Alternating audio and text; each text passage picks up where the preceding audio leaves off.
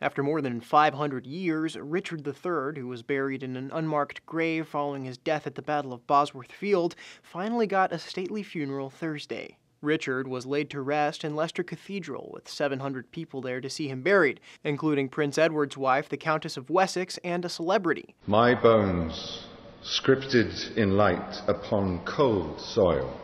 Benedict Cumberbatch, who was found to be a distant relative of King Richard, read a poem by British poet laureate Carol Ann Duffy, and even the Queen gave her approval with a message in the funeral's order of service. The funeral wasn't without controversy. Historian John Ashdown Hill visibly rolled his eyes when the University of Leicester was given the bulk of the credit for the discovery. Ashdown Hill claims on his site the discovery could have happened much earlier if the university had responded to his proposal in 2009 to excavate at the site where Richard was ultimately found. On Sunday, the former king's remains, accompanied by a military escort, were taken through notable landmarks from his reign, including the site of the Battle of Bosworth Field, where he died. Richard's descendants, who attended the funeral Thursday, laid white roses, a symbol of his royal house of York, on his casket, which his 17th great-grandnephew crafted. Those descendants played a crucial role in identifying Richard's remains, which were excavated from a parking lot in Leicester by university researchers in 2012. By tracking the lineage of the former king's sister, researchers were able to test the DNA of two descendants against those of the remains.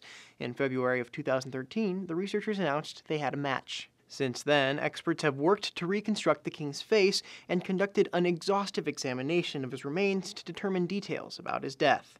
A visitor center for Richard III has also been established near where he was discovered. For Newsy, I'm Sebastián Martínez.